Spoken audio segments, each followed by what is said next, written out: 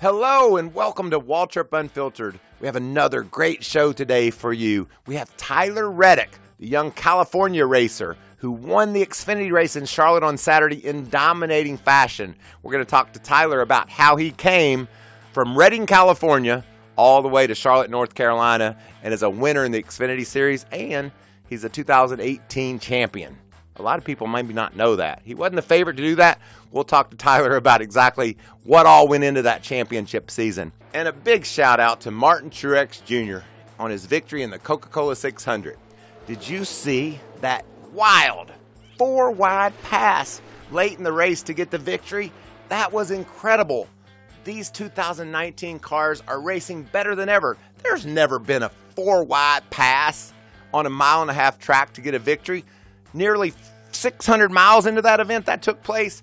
Amazing racing. Good job, NASCAR, on the 2019 rules and the way these cars race and the fun action that I get to see. I stood on a camper in the infield and watched that race with my daughter Macy and all of her friends from Charlotte Country Day School. You know who went to Charlotte Country Day also? William Byron. So the kids were having a lot of fun cheering on William. It was a great 600. It's going to be a great show today. Can't wait to bring it to you. Green flag, green flag. Man, I'm so glad you came by, Tyler Reddick. Thank you so much for joining me on my Waltrip Unfiltered podcast. I feel like Unfiltered, you might be the perfect guest for this show. I hope so. I've seen recently on Twitter and everything how many guests you've had on here, Spencer, Cole. It just looks like a really fun podcast, and I've been kind of jealous seeing all the people that have been on here, and I'm really glad that I finally made the cut and I'm on the podcast with you. Well, I want to tell you, it's us racer folks that have turned into TV people. We've been accused by many fans that we have a bromance for Tyler Reddick because we talk about how much fun you are to watch on the racetrack and how you like to hang your car out and you go for it. And it's just refreshing to see somebody with just set on go every lap that they're on the racetrack. Yeah, sometimes that falls to my disadvantage at times. I guess more so I should say last year. Yeah. I was pretty much set to kill every single lap, and I'd kill it about every single race somewhere along the way. So I just had to get smarter along the way. I think when we got put in that spot at the end of the year, before the playoffs started, I guess the end of summer, I should say, last year, we were just terrible. Everything's going bad. It's like, well, we're not even going to make it through the first round. We're going to be the last car in this playoff standings, first one out. And me and Dave Ellen sat down, and somehow we found out something that made sense to me, and I changed my mental outlook a little bit, and we attacked it race by race, and I've just tried to keep that ever since. Picture. It's funny you say that because I saw you after the race in Charlotte last May. And I think you'd been in the wall a couple times and finished 23rd, I think, somewhere outside the top 20. And after the race, you're like, that's just who I am, man. I go, and I'm going to go. And you walked off, and I thought, I love his spirit. But sometimes in order to go, you got to be pulled back a bit. And everybody knows what a genius Dave Ellens is. And the fact that you were able to learn those lessons in such a quick period of time and then go on to win the championship, that's impressive. Well, it seemed quick to me it seemed quick to me from May when you had that attitude to go into Miami and winning a championship. Well, I hit the wall pretty early on in that race, and it was pretty warm, so I think it may have been a little delusional when I did my interview. I looked really hot. That's when I still had the beard, and I just looked like I was about to pass out. Yeah. I was thinking back to that race, and I forgot I'd ran as good as I did, but I remember hitting as many things as I did. And, just like you said, I was running, I think, 2 laps down. We're out of the race. We just need to limp it home, and I'm driving a 1 and 2 on the last lap. Me thinking I'm taking it easy, but me still doing the things that I did most of the summer. I just drove it in too hard and lost it. 2 laps down and wrecked like 2 or 3 other cars. I wrecked the 60, already had a bad day, so I killed another one of their cars. I think Jeremy Clements got in it, like some other people, some lower budget teams. On the last lap, that had nothing. Meant nothing for us at that point. So it's been tough to kind of go back and watch those races, but it's been good, painfully reminding messages hidden without all those races of okay. Yep, there's another race that I did what I shouldn't have done, and it's been rough to watch them, but it's taught me good lessons going back and watching those races as the year's gone on. Well, let's just hop forward 1 year from last May when we had that conversation post-race to a victory at Charlotte Motor Speedway, the place that most NASCAR drivers would put in their top 2 or 3 of places they would want to win, and you did it in convincing fashion. So congratulations on your big win. Thank you. You know, it's a place that when we were coming back after Dover and we had those 2 weeks off, I ran at Kansas. I've had such a rough history at Charlotte that I forget that it's a mile and a half. And I don't know if it's just the way it races or just the way it's different, right? It is definitely different. I mean, the corner entry and exit, they're different. They're a lot harder than your typical mile and a halfs that we've been to. There's smooth transitions. It's not as rough. The corners are more, symmetrical. So I'd all but forgotten Charlotte was a mile and a half. And I think part of that was because, and as I found out when I went back and watched how rough my last 2 races had kind of gone there. But to roll in there, thinking that, man, I hope we just run top 10, to working hard, and the guys at the shop working hard on our cars on the off weekends to bring me a really good piece for Charlotte, to unloading on Thursday and having the fast lap with a car in a balance in that first run that I thought, man, this isn't very good. And it was like, well, we're pretty quick. Then in second practice, we made it even better, and it was the only car in the 29s and had really, really good 5, 10, 15. And yeah, you led all those categories. Yeah. When I walked out of that garage on Thursday night, I was terrified that I was scared I was joking around. I was scared to cross the street. I'm looking 4 ways every single time I pull out in front of anybody on the highway. I just had to make sure I got back to the track Saturday morning and hop in that thing for qualifying. I have an interesting question, I think. Did you ever think from Thursday till Saturday, all right, don't screw this up? Or was it just all confidence that, when I get there, I'm going to win this damn race? No, I was definitely terrified I was going to screw it up somewhere along the way. You don't get That's a cars. racer. Yeah, I think I've only walked away from the racetrack one other time feeling that good about a race car my entire asphalt career, and that was at Kentucky. And it wasn't even as good as our car in Charlotte was in practice. And walking away from that race in Kentucky was the same thing. I was like, man, I just knew it, huh? I knew it. It was hard to sleep. And, when we practice on Thursday and you're off all day Friday, you have to just sit there and think about, all right, how do I not screw this up? And you're just worried what could happen, what could change. And, we weren't perfect when we loaded in the race. We're a little bit loose, but where I feel like Tyler last year would have gotten in trouble and pushed it too hard, probably put it in the fence in that opening stage or two when the balance wasn't right. I knew that I just had to be smart and ride and take care of it and get to pit road and get to my guys, and we were going to adjust on it and make it better. Well, cheers. It was an Thank awesome you. victory. Actually, speaking of cheers, I figured I'd bring by some Twisted Teas and we could have a little bit of a toast. Yeah, that's a great idea. Yeah. I drank way too many of these in Victory Lane. So post-race interview, you got to the media center where you're already feeling it pretty good? Well, I felt pretty good, honestly. When I got out of the car after the race.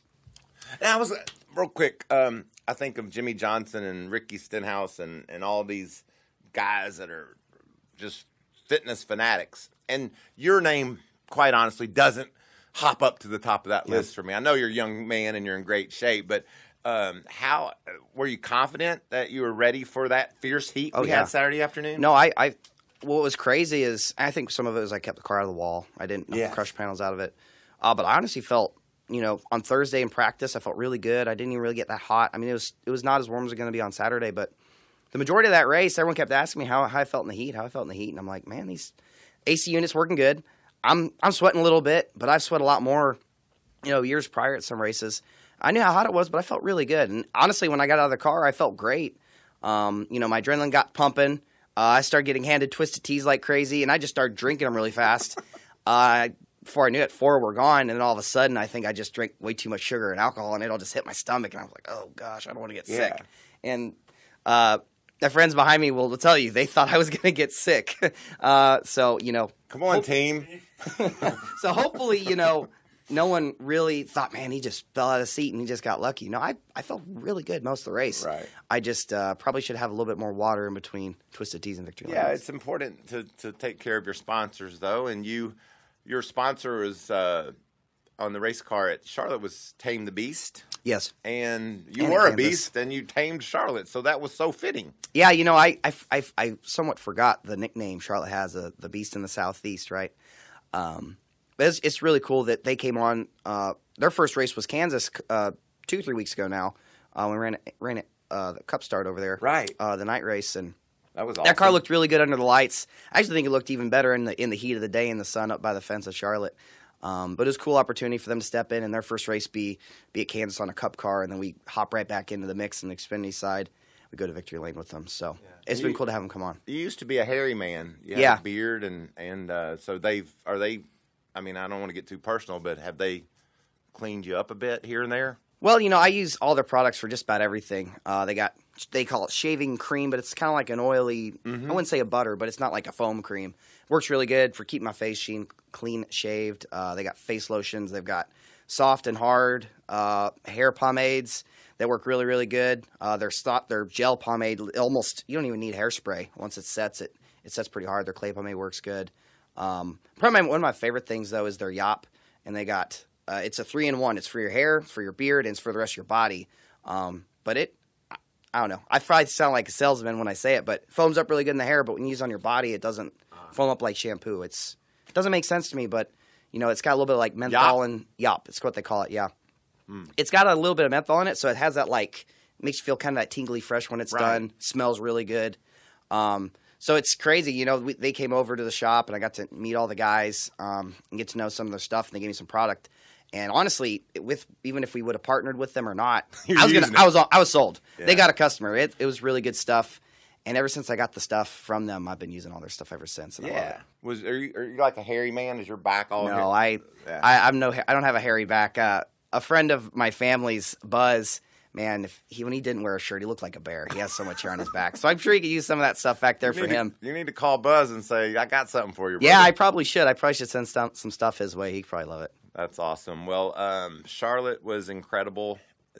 Kansas, I thought, was equally as impressive, being able to race inside the top 10. And you know what I love, Tyler? It's just so different. It's different now racing at Kansas than it was ever before. So, I would go there, and I think I did pretty good there a couple times. But it was a 1.5 mile race, and you're too wide every now and then. You're mainly by yourself. I mean, those late restarts, you're 4 wide. Absolutely. I mean, how do you as a kid basically hopping in the grown-up pool, how do you have the confidence to drive in there with those guys late in the race and grab yourself a top 10? Well, quite honestly, we got a little lucky with the caution falling our way. I think we could have realistically, if we had the perfect day, ran inside the top 10. We just had I just chose the wrong lane a couple times on restarts, not knowing how the cars race and react. Just a couple hiccups along the way kind of kept us from being real close to the top 10 most of the day. We were getting our way there, and, the caution kind of helped us.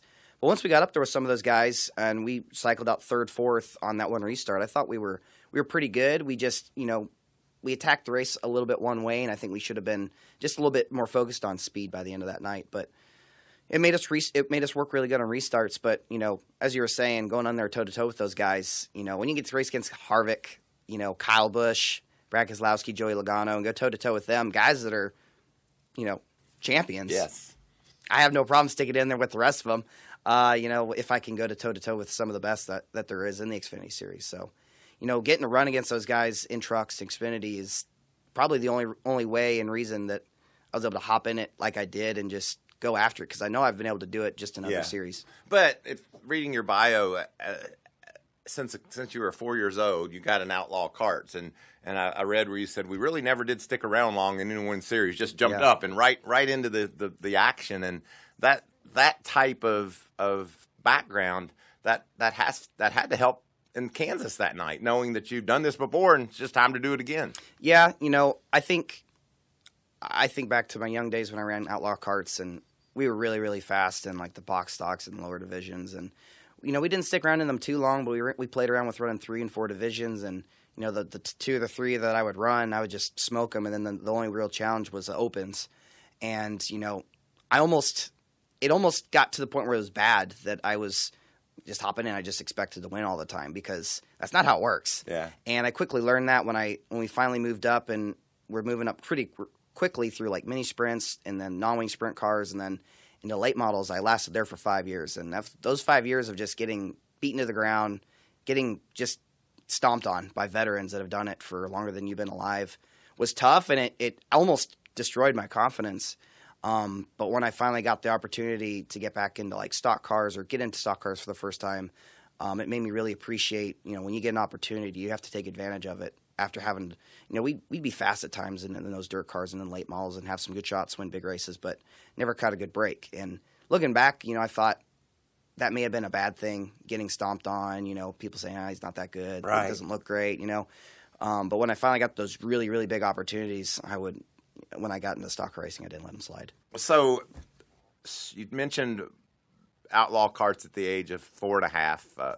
You raced against Kyle Larson out in California, right? I'd say at first, not too much, but like probably the 7 to 6, 7, maybe to the 10-ish window. We raced against each other quite a bit in open intermediates. That's so crazy for me to listen to. I didn't know you could. When I was a kid, you couldn't race when you were that young. I know. We a friend of mine, Casey McLean, he even started racing a year younger than me. He was like 3.5. But the beginner box stocks are really, really safe. When you're that little in an outlaw cart, it's actually really big. I mean, when you're itty little bitty. And I was a small kid too, so I felt pretty safe in those cars. But when you're that young running that stuff, I mean, they're fast. And they're fun, but I thought they were really safe. And, the place we would race at were just good places. We had a lot of really good tracks around us. I lived in Corning most of my childhood. I guess before 10 years old in California, we got to race at Red Bluff, Cycle Land. We go up to Lakeport sometimes. And we got opportunity to travel around California a little bit on the All-Star Tour. I think they had one for 1 or 2 years. But, they're fun cars. They're safe. But the rate of progression you would go throughout, the classes they had was just outstanding. And it's responsible for who I am today. It taught me how to race. Right on. And Kyle Larson got back in an outlaw kart this weekend over at Millbridge. You ever go over there and mess around? I haven't in a couple years. I go over there and watch every now and again. My crew chief, Randall Burnett, his brother, runs that place. They're doing a really good job with it. Oh, really? Yes, Jason, or Jeremy, sorry. Jeremy Burnett. But my last time I'd say I really drove there, it was on non-wing night, and I was racing against Adam Welch, a friend of mine. I was in Kyle Beatty's go-kart, and his right rear tire came off in front of me. It was non-wing night, so they drive a little bit different. It's a little bit more fun, I think. And when his tire came off, I hit it, his right rear tire, and it sent me clear over the fence, off out of turn 2 out into the woods. And you were out in the woods by yourself when you landed?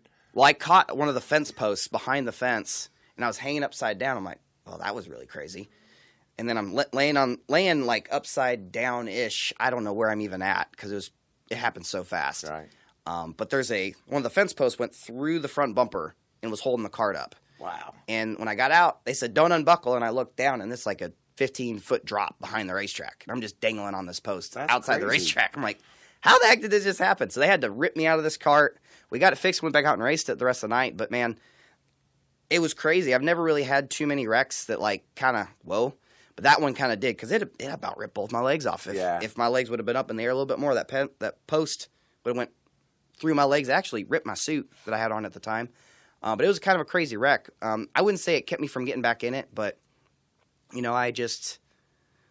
I've wanted to race them some more, but I just haven't taken the time or set aside the money for myself to go get a cart and do it right from the ground up again. Well, you got a lot of other stuff to do. Well, and that's what I found, as I've come over here, the more I've been in it, the more you can insert yourself into certain things that you probably don't have to, but it's good to be around for them. It's good to be at the shop every day. If I wasn't at the shop every day, I probably could be out there racing like Christopher Bell is. But, I think his guys have the confidence in him he can go out and do that. He's been doing it. He's known to do it. I think my guys would trust me, and they're Randall and some of my guys on my team are dirt racers, know my background. But I've almost found it's maybe a little bit more important right now. As much fun as it would be to get versatile, run some dirt races, it's very important to spend as much time up there with the guys that are working on those cars from morning to afternoon every single day. When I was a kid, I was obviously my brother Daryl was the reason why I wanted to be a racer. It's all I knew. He's 16 years older than me, so I've told that story on this podcast so people at home are tired of hearing it. So I'm just going to tell you that's the reason why I wanted to race. I read your grandpa was the first exposure you had to wanting to race. He was racing old sprint cars without any roll cages, just enjoying racing? Well, I would say my grandfather or my dad are kind of, they're both very equally involved in how I got into racing. What my grandfather's racing the true outlaw like sprint cars without the cage way back when, well before I was ever here. Right. That would have been more when my mom was 3 or 4 years old watching him race. I believe it was at Shasta when it was still dirt. But he had a really bad wreck one time, and my grandmother at the time said, all right, you scared the daylights out of me. They didn't know he was okay for like 3 or 4 minutes. And he's like, you got to pick the sprint car or me. And he sold the sprint car, got rid of it, picked family over racing. So that was the end of that story. I was never there for it. My mom got to see it, that kind of stuff. But, tons of years later, my dad would race on the side. He would work with my mom and my grandfather at his dealership. And on the weekends, he had a dirt and a dirt/asphalt modified that he would kind of take and race. And the first places I was really exposed to racing was that same track, Shasta, but this time it was asphalt.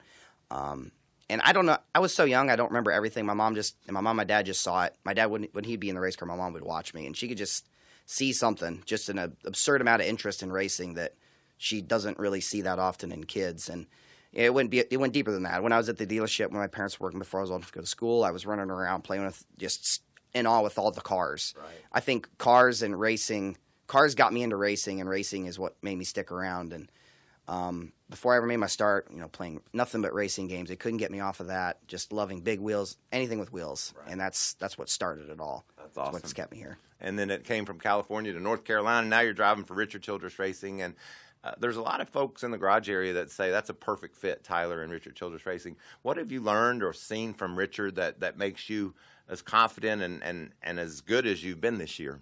Well, it's, I've had the opportunity to work for 2 guys that I feel like their bread and butter, their way to make their living is racing. And that was Chip Ganassi, and he's obviously got way more than just NASCAR. But he makes his living through racing. So I think a lot of his employees, are racers too. And when I went to Richard Childress Racing, I felt the same way. You got a lot of really, really cool people throughout history that have done incredible things that work there. We got Petrie there. We got Danny Lawrence. We got Chocolate. We got the characters. And Richard, of course, as well. Right. Spearing it all. And just an unreal group of guys. A lot of people over there are diehard racers. So when I stepped into that building, after I won the championship, I just I didn't know what to expect. But the excitement and the morality when I walked into the building, and how excited people were to have me there, and how excited Danny Stockman was to have me, Luke Lambert, the other crew chiefs, Andy Petrie, everyone was really pumped to have me come in. And that got me even more fired up than I already was going in there. And just being around there all the time up there at the shop with the guys, they're paying attention to what's going on. They love seeing how well we're running. They're constantly telling me, good job. Well, just keep it up. Like, we'll keep feeding it to you if you keep delivering it for us. So before I even got to Christmas or whatever it was, I was more pumped up than I was, just coming off the championship, because I could just feel their levels. The energy was high, and they were excited to have me, and it got me fired up going into this year. It almost seemed like in 2018 people had already put in Christopher Bell's name on the championship. I mean, when I know Christopher's a really good race car driver, and we saw what he did at Kansas, and that's just what he's capable of.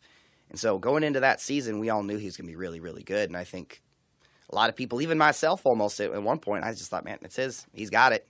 And, yeah, it didn't end up going that way. No, and so when I'll say that to say that when you won the championship, you almost felt like people didn't appreciate it or thought you lucked into it somehow or another, and you don't. That's obviously crazy talk. But how rewarding was it to be able to deliver something that no one really, I don't think, thought you were going to be capable of in 2018? Yeah, it's crazy. We started the year off so well that I almost feel like we started the year off too well. Winning that one race, I just kind of had this mentality that, and it was wrong by all means, we win the race, all right, we're in the playoffs, we can be smart. I can be really aggressive, and if we wreck, whatever. But I want to try and go and win races. And, well, you got to finish the race to win them. You got to have a car left at the end of the race if you want to win them. And I wasn't really leaving ourselves the opportunity to do that. And so, as the year dragged on, what kept me going was just Homestead. From the moment we walked into that season with Dave and the 9 team, I told him, just give me to Homestead. Just give me to Homestead. I know we got to. A lot of work to get to Homestead, and it's a lot of work to get to Homestead. And we almost didn't even get there. We forgot about getting there. It's almost harder than being there. Right. But we had our test in August, I would say, and this is in the middle of our slump, right? Our slump pretty much started from Daytona on, almost, it feels like. But I ran 360 something laps, and I think all but maybe 40 of those laps were were on the fence. Yeah. I was working the fence in. I could see as our 2-day test went on, Christopher was there. I think Austin Cindric was there, and then Todd Gillen was there in a truck, I believe. And everybody had worked in this groove. You could see where the rubber was laying down. One car licked off the wall, and then the rest of the track at the top. It was just like light, just a little bit lighter. That's where I was running. That's where everyone else was running. And, we bounced off the wall. We hit it. We did this and that. But I spent my entire time up there trying to get the car to work good there. But not only that, but know every single thing that I needed to do on that fence, because I felt like that's I knew what we had speed-wise, even if we did have a good race, and I knew it was really hard to keep up with straight up with the 00, the 20, and even the 21 at times. So I knew I was going to have to do something different. And, once I found what we needed in that car in our race, I was able to go up to the fence and just make it work. I knocked the wall down all year long, and I got all the bugs worked out from, February to the week before Homestead, and then I took care of the rest from there. And I want to tell you, I was like a lot of other people late in that race. I'm like, slow down, move over. We got this. We can't afford hitting that wall. Well, that's the funny thing, and I feel like when I went back and watched that race, there was one time I got in the fence that I think the TV didn't catch it, and that was the one lap I tried to give myself probably another 2 or 3 inches or 4. And when I did, it upset the balance, the little cushion I had built up there. And I just drove in the corner a little bit easier away from the fence, and then just drove right in the fence. So I'm like, okay, I better just stay on the wall, but just go really, really, really slow. And it worked out. Like I almost felt that way at Charlotte. I didn't want to get too far away from the wall at the end of that race because I knew that if I did, I may have gotten a push, and the grip may just not have been the same. So, for me, when everyone's screaming, get off the wall, what are you doing? I'm happy. I'm running about 50% up there, just cruising. I know where the wall is. I'm not going to hit it. I'm just running up by it, so if I do have a mistake or an issue, I don't hit it that hard. And that's the one thing that's great about the wall. If you run this far off of it, if you think you're about to cut a tire or something's about to go wrong, there's nothing worse. It drives me insane. People are like, oh, I hit the wall. And then they run the bottom the next lap and they blow the tire and hit it with a huge head of steam. It's like, no, what are you doing? If you think you're going to blow a tire, ride the fence. You won't hit it that hard. You'll be able to fix it and get back out there. So that was kind of my mentality about it is, yeah, you can scrape it. You don't want to get stuck on it. But if you run right next to it, you don't hit it that hard. Yeah, well, it's been a fun start to the 2019 season. 8 top 5s in a row. That's the longest ever, right, for you? Yeah, I've not had any consistency anywhere near that. And the craziest part is, Las Vegas going for the win. Coming to the white flag underneath Kyle Busch, I get loose and wreck. If you take that out of the picture, I think we'd be at 10. 10, I think. Yeah, I mean that's just insane. Yeah. It's a shame we wrecked there, but I would much rather give away that streak of top 10s going for that win every single time. But between that, I think we still scored stage points in every single stage so far this year. Wow. I mean, we've just been doing it right, and I think a lot of that is falling to me just a little bit more experience, getting smarter, know when to push, when to not, but also having fantastic race cars has made that more possible too. I like to play a little game on my podcast. It's the top 3 moments of Tyler Reddick's career. I want to tell you my top 3, and then you tell me yours. And yours are probably going to go back to when you were 4.5 years old. Oh, no, looking at pictures of your grandpa in his sprint car without any roll cage on it. I don't know exactly where you start, but my first favorite moment was your championship drive at Homestead. We just talked about how you ran the wall, how you did everything perfect, and I think I told some of my buddies, like, you better watch Tyler because this is his game. This is where he'll be the man at, and just to see you put the competition in your rearview mirror and then like you close it out running right on the wall. That to me, that was one of my 3 favorite moments. I'm going to number it number 3. Second was your 2018 Daytona win, where you were able to beat Elliott Sadler in the closest finish ever in a NASCAR race. I know. And the coolest thing about winning the closest finish ever in NASCAR is winning it for you. And it's got to piss Elliott Sadler off. I mean, he got beat in the closest finish ever. He lost by less than anyone ever has. I think in the next race of July, I think, to Kyle Larson, yes. When the caution came out, he ended up just barely losing it. I feel so bad for him. Like, that's got to feel horrible. You see that highlight, and you're like, that's the best ever. And he sees it, and he says, that's the worst ever. I know. I can only imagine. But, that's how racing goes. Yeah. I mean, that's I'm somewhere along those lines. I'm going to have that moment. I think I've had them, but I think I just choose to forget them. And I've been fortunate enough too that they don't show replays and highlights on TV all the time. But that it's coming. I mean, you have high moments, you have low moments. That's just part of racing for sure. Now, my favorite Tyler Reddick career moment was at Talladega, and you got the win. Yes, sure. But my favorite moment was the blocking, the driving you did at the end. You came down the straightaway and whipped from the top to the bottom and left black marks. You left black marks going down the straightaway at Talladega. That's how aggressively you were driving. And to me, that was thrilling. It was a blast. I had a really good race car that weekend. It's the car we had at Daytona, and it was so fast. I mean, we dang near got the pole again at Talladega with the same car. And when we go back to Daytona, we're going to have it again. We just have to put our new right side on it because I ripped it off. But that car was so good at the first race, and I knew going into Talladega I had a really good car once again since we kept it in one piece. But man, when me and Ross had an issue on pit road. Colleague is a satellite team, and we share a lot of information, technically speaking. And they had an issue with their pit road speed. Ross thought he was running his lights. He thought he was where he was supposed to be. And when in reality, he's pushing me down pit road. I'm like trying to hold the brake, like slow him down. And we both speed, so we have to go to the back. And I wasn't really mad at him, but he thought I was frustrated with him. I was just trying to mess with him and play around with him because he thought I was mad at him. I was just trying to get to his outside when it was a single file. I mean, if you leave me 3/4 of a car, I'm going to try and put it up there. And going at the end of the trial there, I just got really tight, and he kind of got tight. We somehow I got air on the right spot in him. It forced him to have when we kind of drug each other out. And when I did, I hit the one spot, I think, in 3 miles of wall that there is around the top of that racetrack that's got like a metal plate. I think there's a gate there. If it had been just a regular spot in the wall, no big deal, a little brush, no big deal. But I hit this plate that sticks out about that far. It's a big, solid piece of metal. And it just destroyed the whole right side of our car. Ripped holes in it. I mean, destroyed it.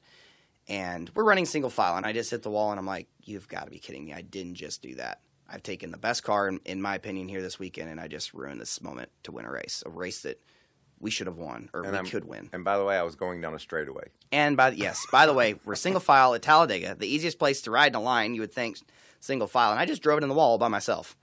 So that put this ridiculous amount of pressure on myself. I have to win this race. And it continued to just compound from there because we came in to fix it. We couldn't get it fixed. And in the process of fixing it, we had a jack stand under the car that got stuck. You took that with you, right? All the way around the racetrack. So we just kept making it worse and worse. We were literally 2.5 laps, maybe one, from going a lap down, and a caution comes out and we get saved. And at that point, once I get back on the lead lap, I'm like, all right, I literally have to win this race because for me to do what I've done already at this point, take us out of it, I told myself it's live or die situation. Like, I have to win this race. And I've lost that race in the last lap before to Spencer Gallagher the year before. Mm-hmm. And when we got to that last lap, I was quite all right with wrecking the whole field if I had to. I wasn't going to let someone get by me again. You could tell. The last time it happened, it was gut wrenching. We were getting ready to have the struggle we had from that point on the rest of the year, and you just can't let an opportunity like that slip away. And that's just the mentality I had then, and the mentality I have, and I try to have all the time. All right, you tell me your top 3 Tyler Reddick career. Why is that hard for me to say?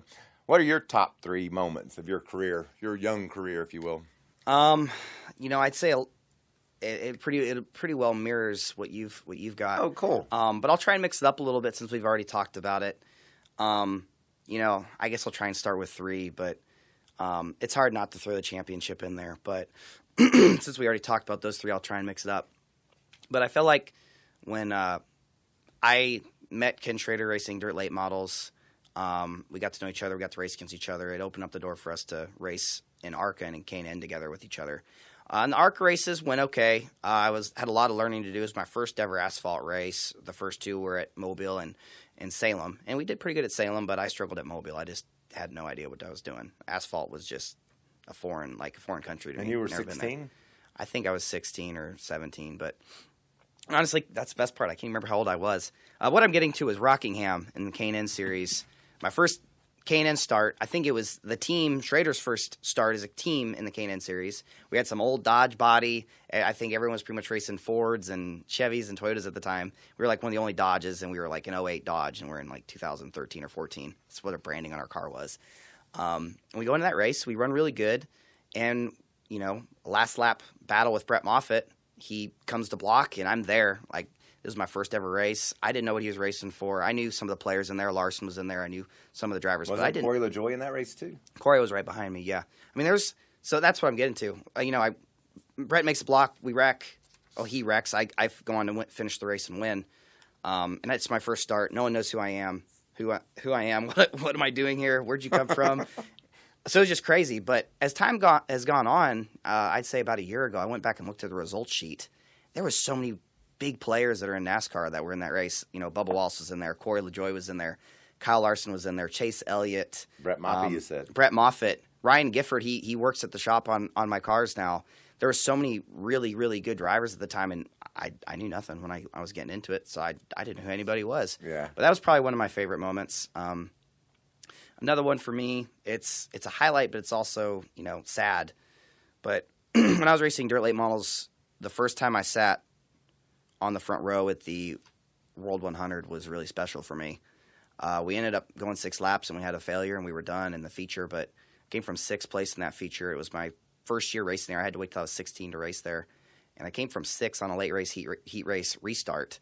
The seas just kind of opened up. It looked like I just drove my tail off. But the right things happened at the right time. And I got to the lead and won that heat race. And it was my second start at Eldora. And I got out of that car. And, I mean, people were just going nuts in the stands all the way around Eldora. Because, they'd seen me race, but they hadn't seen me race there. And I somehow won this heat race. And I was starting on the pole at the feature there, and it was just the youngest ever. That was part of my list of things that you did. Yeah. Was the youngest was pole at the World 100. It was unfortunately, a moment that we went in that race. We had a failure, and it didn't go well. My next race there, kind of the same thing, but we went longer this time.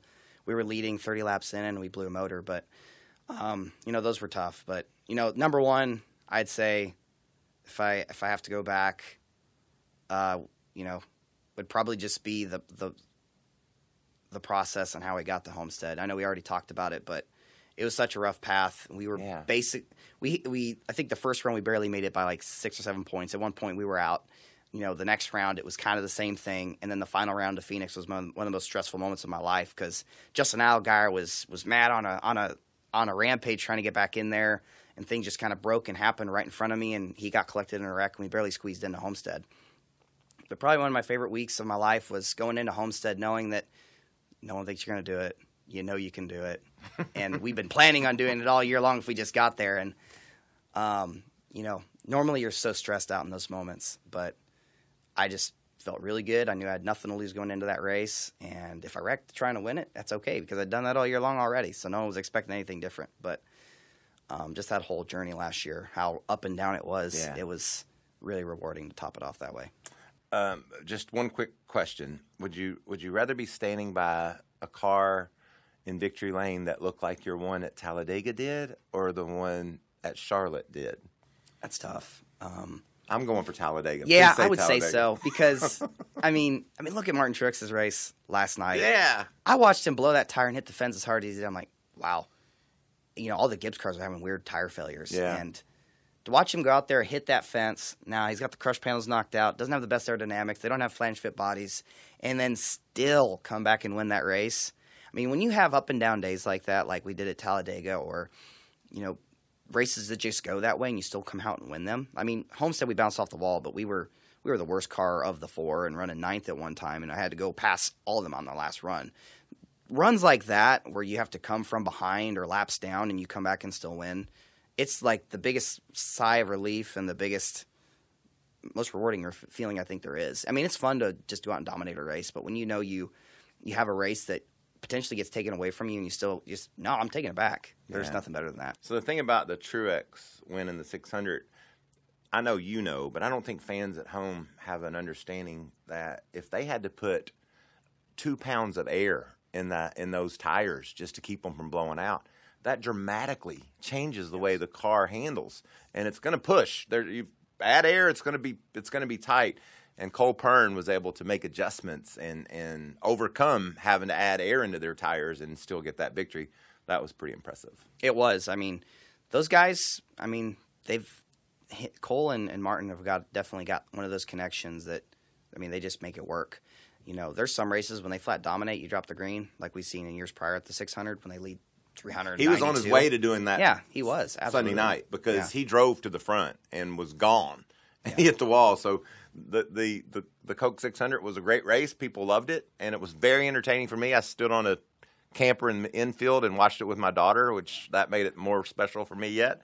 But it was getting ready to be another one of those 2016 performances from Truex, it looked like. Yeah, I mean, as easy as they make it look sometimes, it is not easy. You know how hard it is. They work really hard, and they did a lot of great things over there at 78. And I knew once they found it over there at Gibbs, they were going to be really tough once again, and they're showing it right now for sure. No doubt. All right, I'm going to continue my games. Your top 3 drivers of all time. I'll tell you mine real quick, just so you know sort of how I came about them. They are Darrell Waltrip, Dale Earnhardt, and Richard Petty. And it's interesting because those are 3 heroes of the sport. One of them's my brother, and I grew up not really knowing him that well at all because when I was born, he was 16. He was off to the races. I never really saw him. When I went south, I moved in with Richard Petty. I was friends with Kyle, and he said, Dad, I'll let you stay over there until you figure out what you're going to do. And I lived with Richard Petty and got, career advice and direction from Richard Petty. And then Dale Earnhardt was my buddy. And we always said as friends, you drive for me one day, you'll win.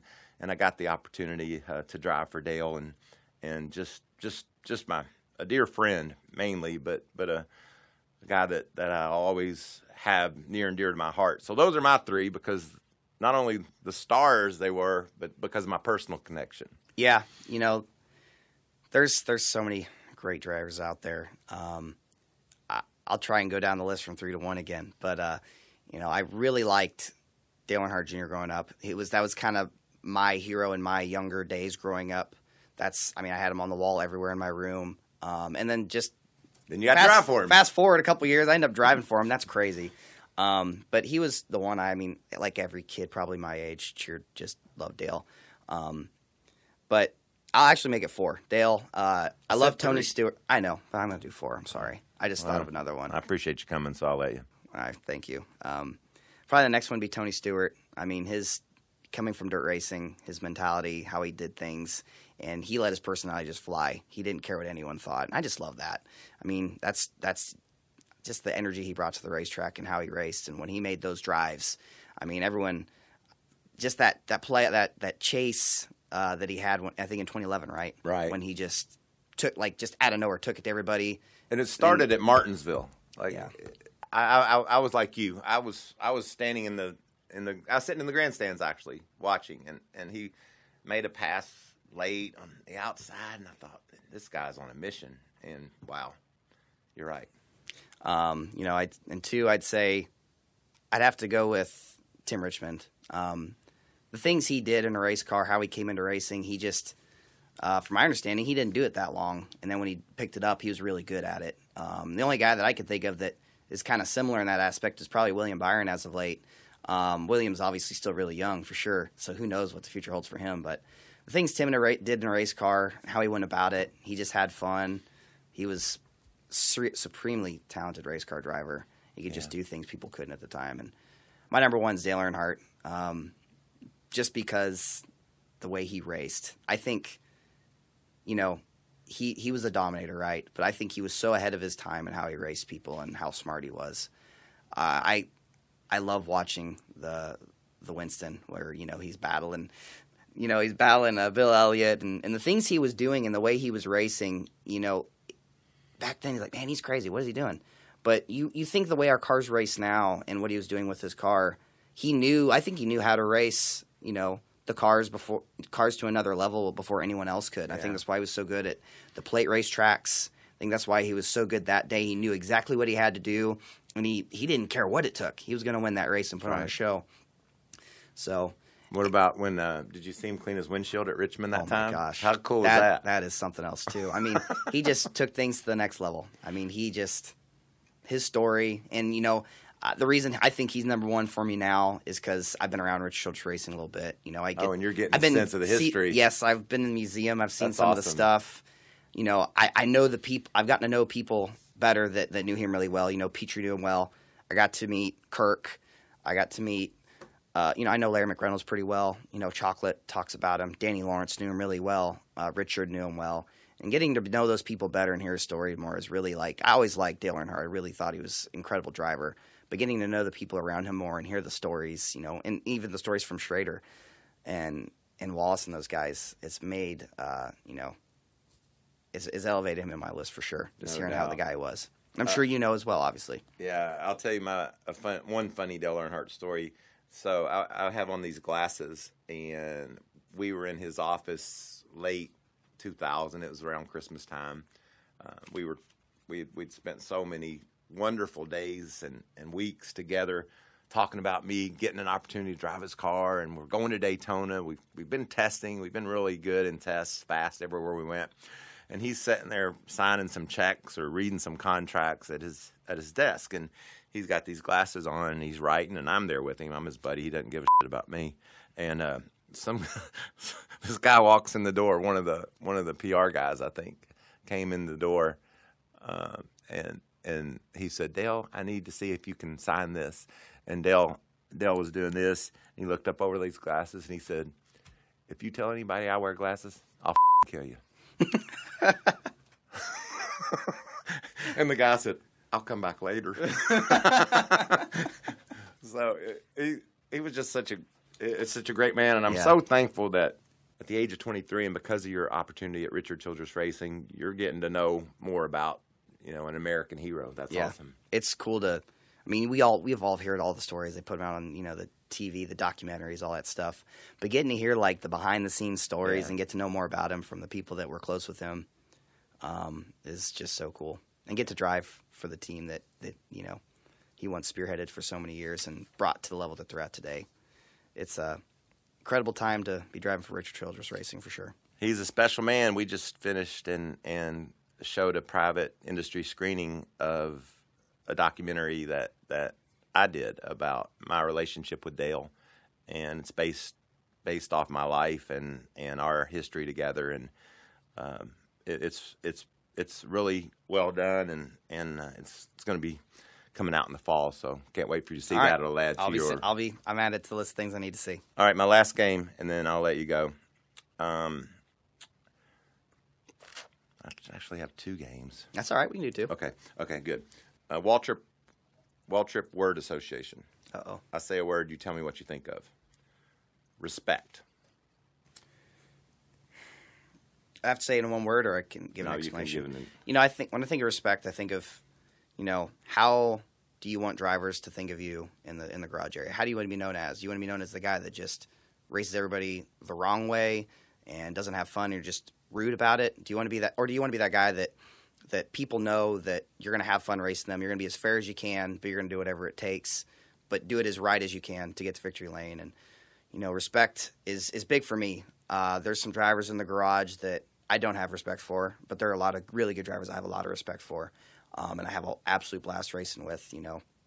I've had because the way this year's kind of shaken out is everyone's kind of seen Christopher and Cole and I have had a lot of opportunities to race against each other a lot this year. And Cole and Christopher do a great job. We, there's times where we have to push our limits, and we understand that, and it goes too far.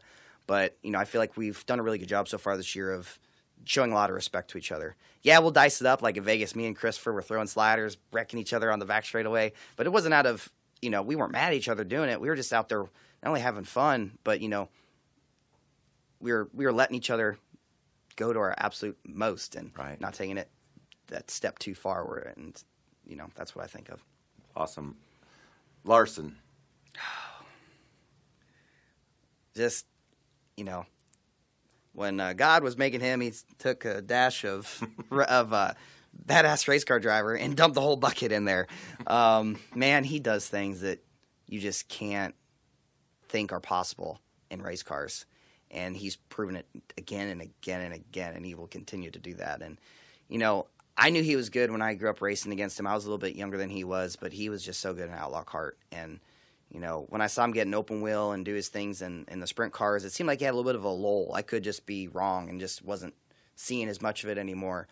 But when he finally found it, it caught everybody by surprise, except me. I knew he can do it.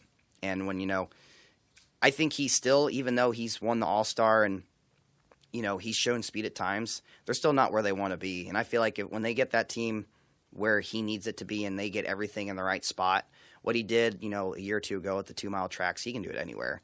And I think once he finally finds it, there's going to be a lot of people that are in trouble. He's just absolutely outstanding driver. You know what? I love his talent behind the wheel, but I just wished everybody knew him as a person. Yeah. He's such a good dude. And he's funny as crap. I mean, he comes up with some funny stuff, and I just wish more people knew that side of him. Okay, I'm going to let you go with 2 of those. And then my final game is, and this perspective I'm really interested in hearing because I've heard you talk about Richard Childress Racing, but in the history of NASCAR, and it can go back to when they were racing on the beach, or it can start as recently as this year. But what are your favorite 3 moments in the history of NASCAR? Want to hear mine? I love to hear yours, yeah. I don't want to say the same ones you might. So. 1979, the fight. Mm-hmm. That's a big one. Because I was standing on the fence in turn 3, and Dale and Cale and Bobby went by, and they go get the white. And my brother and Richard Petty, about 20, 30 seconds later, they come by. And Richard Petty's leading my brother. And then I stand there for it seemed like forever, and those two never came back.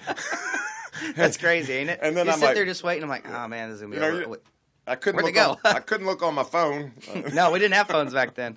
I wasn't even around back then, honestly. And then the fight breaks out. So that's pretty good, or a really fun memory for me. And then 2001, when we returned to Daytona after the tragic events of the Daytona 500 that year, standing on the car, hugging Dale Jr., and not one person had left. The stands were full, and we were doing our donuts. I could hear them over my car. It was crazy. And then we got on the cars and hugged, and Dale Jr.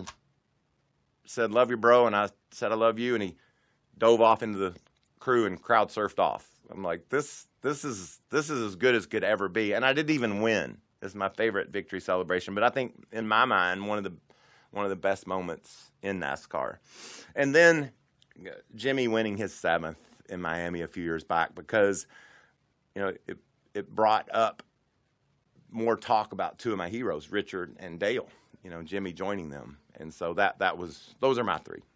Yeah, it's gonna be hard for me to put my 3 in order, but oh geez, it's just out of the top of my head. I hate it when that happens. I thought about it too much and it almost escaped me. And by the way, how did you drink 4 of these? I might have had a half, and I didn't know really what Twisted Tea meant until just now. I can put them down probably faster than I should. They're not too bad shotgun either. A little sweet, but I mean, they taste really, really good. Yeah, I'm having a good morning. Man, I just had it on top of my head. Probably the 3 for me, not in any order. But we all remember 2001, and not just Steve Park's victory at Rockingham, I believe, right? But the one that did it for me was watching Kevin Harvick go to victory lane at Atlanta, and the way he won that race, and how close he almost didn't win that race, but he did. For me, I still go back and watch that replay, and it's still like, it gives you the chills. It gives you that feeling that there's an emotional connection there.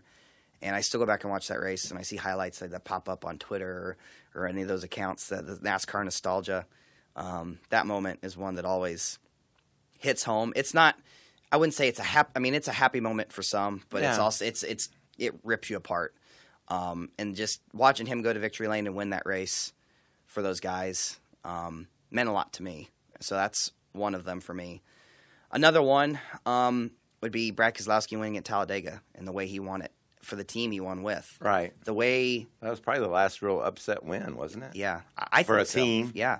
And I just love that. The way he went about... he had to work really hard. This was before I was even in NASCAR, really, but I kind of knew about him and his path and racing for Junior and him scraping his way to get to every opportunity he had. And to watch him win that race the way he did, he's a really smart plate racer. Yeah. And at the time, people just probably thought he got lucky, but as we've come to know now, he's really, really good at it. And to watch him win that race, it was kind of a scary moment with Carl wrecking. But to watch him win that race, that for me is a moment I really enjoyed in history. But after that, you know, probably one of my absolute favorites, we kind of already talked about it, is, you know, Dale Earnhardt winning the Winston the way he did. Mm-hmm. That drive, as we've talked about already, is just incredible. I go back and watch it. I just can't believe he's doing the things he does with a race car. Bill Elliott couldn't believe it either. Oh, Bill was pissed, but you know what? He's gonna have to get over it. Dale was sopping. Dale was probably sopping some of his tears with the $1 million of those dollars that he got. So, absolute cool experience. Well, it's been a cool experience having you here with me today. Thank you so much. We've hung out a bit, but I really didn't know your spirit and your energy, and it just means a lot to me, your appreciation for the history of the sport, and also how it's going to be watching you race forward for many years to come. So thank you for coming by. Absolutely. I'm no historian, but as I've gone further and further down the road, I learned more and more about NASCAR, and it's truly an incredible sport. It is that. Thank you. Mm. Well, now that was a lot of fun, man. I'm so thankful to Fox Sports.